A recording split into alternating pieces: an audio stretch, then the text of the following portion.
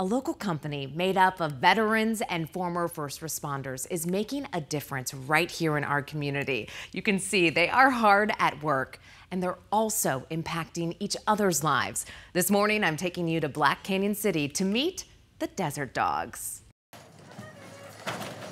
Sometimes help arrives right when you need it. They're a godsend. Ron Trask says these guys are a godsend as he watches his Black Canyon City property being cleared out. Now, I hear you've done a lot for your community. Do you feel like you've done a lot for the community? I don't think I've done all that much. Ron's good deeds over the years have led to this crew coming to assist. Picking up trash. The trailer's coming down. Meet the Desert Dogs. They're cleaning up Ron's property as he's preparing for a big life change. He's moving from his Arizona home and moving in with his daughter in another state as he can't care for the property anymore. I like being part of a team. That's why I was in the military. So being part of a good team, good crew, it works out. Veteran Keith Ray is using his skills he learned as a mechanic in the Army now on his Desert Dogs team. He's only been with the company for a couple of months and already has had a raise, which means the world. Just gives me more stability in my life, helps me out, helps other people out.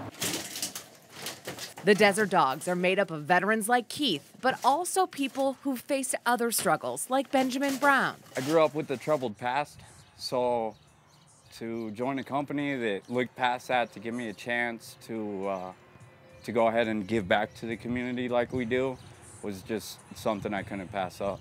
The Desert Dogs are hard at work. Back behind me, they've got the chainsaw going, breaking up some of that debris that they can haul off this property. And this is all part of their Hauling for Hope event.